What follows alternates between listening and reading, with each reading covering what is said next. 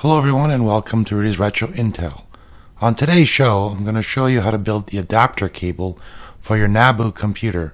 This will allow you to plug your Nabu computer into a desktop or laptop, and then from there go out to the Nabu world and get programs and applications. So let's peek inside, poke around, and build a cable.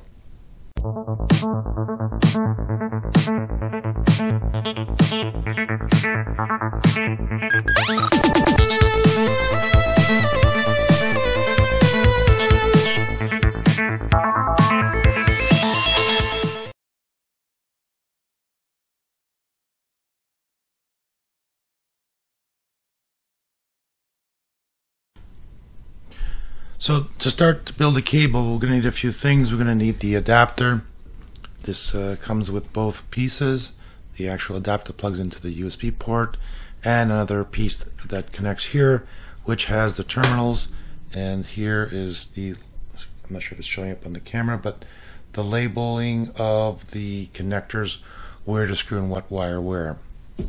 We're going to need a wire stripper, some coax cable, not coax, I use a Cat5e cable as a network type cable, which has twisted pair, meaning the wires inside are all twisted, just like I did manually on my actual handmade cable. Now, the reason why you want to twist it is so that any strange or stray signals that come through are not impacting the quality of the signal going through from your Nabu to your computer. So we want that. We don't want to use straight wires. They're going to have interference. This will cancel each other out. We're also going to need the 5-pin DIN with the shielding. We're going to need some shrink tubing, pad paper, tweezers, wire cutters, and the drawing. Now, before we go there, the manual on the back has a listing here of what wires go where, and before we get to that part, we need to look at the exact wiring for the Nabu. So here we can see the actual 5-pin DIN male connector viewed from the outside or from the front, and there's 5 pins. The first one is receive positive, which is pin 1. The one below that is pin 4, which is receive negative. The one in the bottom is not used at all. The one to the left of that is pin 5 and is transmit positive, and the final one above that is pin 3, which is transmit negative. So based on this diagram, we'll know how to wire up the actual 5-pin DIN. So let's try and put that together now. So the first thing we need to do is strip the wiring on the cable here. Now, in a twisted cable, you're going to find several pairs. You're going to find orange with a white-orange cable wire, brown with a white-brown. You'll find a green and a green wire with a white-green, and a blue with a blue and white wire. Now, you only need 4 wires, so we're going to cut 2 of the pairs off. So we only have 2 pairs. I'm using the orange and the white orange, and I'm using the brown and the white brown. You can use any pair as long as on both ends you have the same wires. Like, you don't want to have brown, white, brown, orange, brown and white, brown, orange and white, orange, and the green and blue on this side. You want them the same on both ends, so using the wires. When you're ready to go, you can also test them out. Now, I've already stripped the wires. I've left the green wire intact. Not sure if it's showing up here, but left the green wire intact on both ends. I'll be using this as a ground, although you don't really need the ground. So we'll see if I plug this onto the cable or not. Once they're stripped, you want to write down which wires are you going to be using for what. So let's finish untwisting these. So they are twisted, and I'm going to take my pad paper and we're going to write down. So we want to write down the 4 pins. So it's pin 1, 2, 3, and number 4. So pin 1, we'll use white orange. So white and orange. Then number 2 we'll use orange.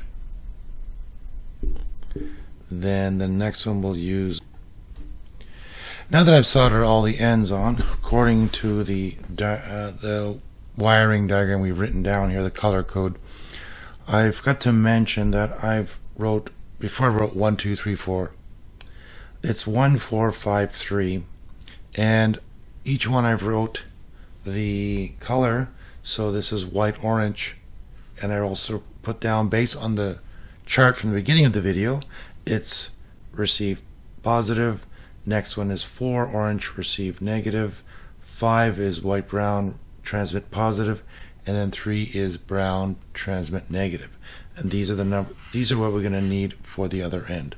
So here is the finished product. I've soldered the ends on. It's not fun to do. It's a little bit tricky, but once it's done, it's good to go. So now we will put the end, this little piece on here. This piece clicks over the top of here, and the wires go underneath that, and then you can pinch that to hold the wires in place. This is so that the screw has somewhere to go when you put the shielding back on. So let's pinch we'll pinch these later. Let's just see if we can get the lid back on and screw it up. So we'll just slide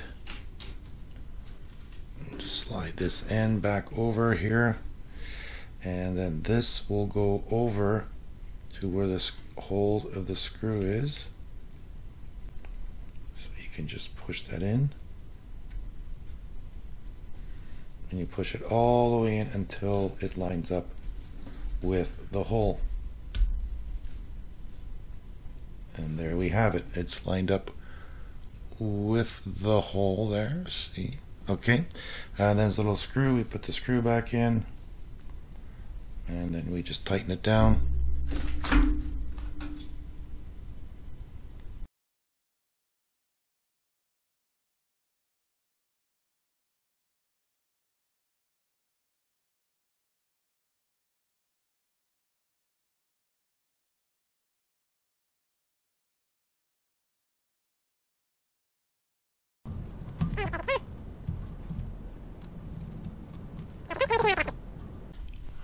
Well, we're getting close to the end here, so next thing you know, we're plugging.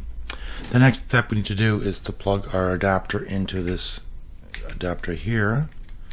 And what I recommend doing is getting the screws loose so that you can easily plug it in.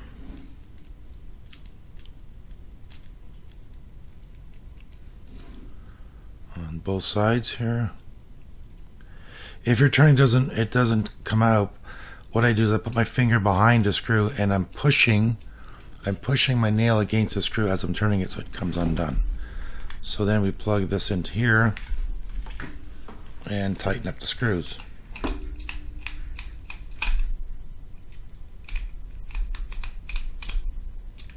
Okay, now we're set. We can start plugging into our Nabu and into the PC and fire up the software.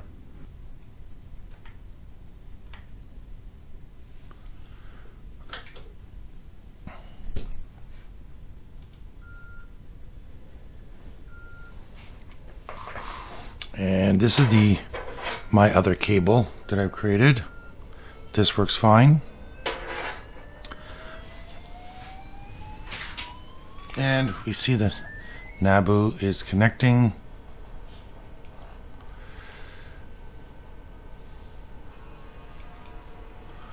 And we have access.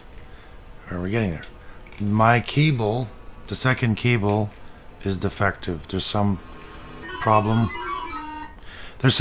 with this device, so it's a cheap quality, and well, it's too bad. I'll have to see if I can get a refund, but this is the old cable, the second cable, which is no good. I had to use the original cable from this other adapter, and it works fine. So it wasn't my wiring. I had to second guess. But anyways, here is the Nabu network connected. Hopefully you learned something and can make your own cable now. Thanks for coming.